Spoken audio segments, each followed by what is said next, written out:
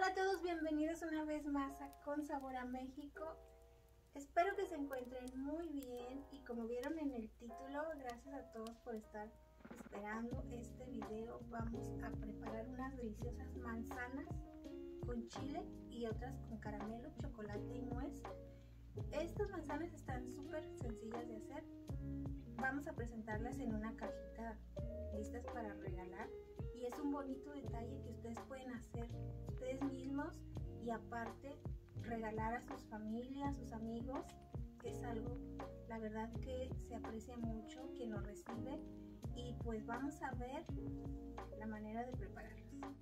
Y bueno amigos, estos son los ingredientes para las manzanas de chocolate. Yo aquí tengo caramelo, chocolate para derretir, tengo nuez y también tengo mis manzanas.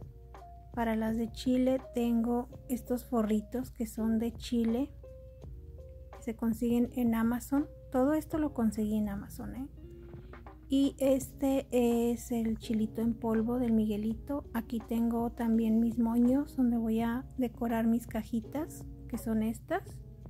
Estas cajitas también las conseguí en Amazon y ya vienen con un agujerito arriba para poner los palitos donde vamos a poner nuestras manzanas.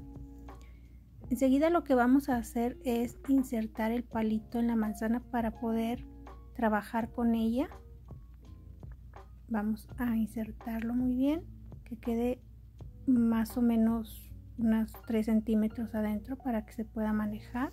El caramelo lo vamos a meter al horno de microondas y vamos a dejarlo 15 segundos, lo sacamos, le movemos con la cuchara y otros 15 segundos para que no se nos vaya a quemar porque es muy delicado, ¿ok?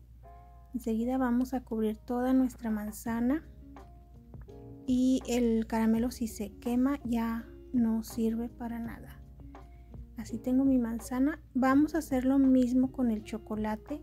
15 segundos, lo sacamos hasta que esté de una consistencia pues así como se ve aquí, que se pueda untar en la manzana. La verdad las manzanas las pueden hacer sin caramelo, solamente con chocolate y nuez, pero a mí me gusta mucho que lleve caramelo. Vamos a sacudir un poco nuestra manzana para que suelte el excedente. Inmediatamente lo que vamos a hacer es pasar nuestra manzana por la nuez antes de que seque el chocolate. Ya ven que luego seca y ya no se le pega nada. El caramelo seca muy pronto, no hay que esperar mucho para untar el chocolate. Y aquí ya tengo casi toda mi manzana cubierta. Vamos a cubrir todos los pequeños espacios que queden, que quede bien bonita, bien cubierta de la nuez. Y así queda nuestra manzana. Como pueden ver, toda cubierta de nuez y qué delicia. Enseguida vamos a trabajar con nuestra manzana de chile. Aquí tengo ya mi manzana bien lavadita. Vamos enseguida a ir cubriendo con el forrito de chile. Me voy a ayudar de un poco de agua que tengo aquí para que vaya resbalando, porque la verdad es que a veces está muy duro este chilito, y más cuando hace el tiempo frío, como aquí donde vivo, se pone más duro para poderse cubrir la manzana. Entonces yo aquí me ayudé con los dedos un poco húmedos y se va extendiendo, como pueden ver aquí, poco a poco. Es súper sencillo, la verdad. Estas manzanas a mi hija le encantan. Vamos a cubrir todo, que no quede nada de vista a la manzana. Y enseguida me voy a quitar los guantes para poder trabajar en cubrirla con el chilito. Vamos a cubrirla muy bien. Este chilito es del Miguelito. Y ya quedó nuestra manzana terminada.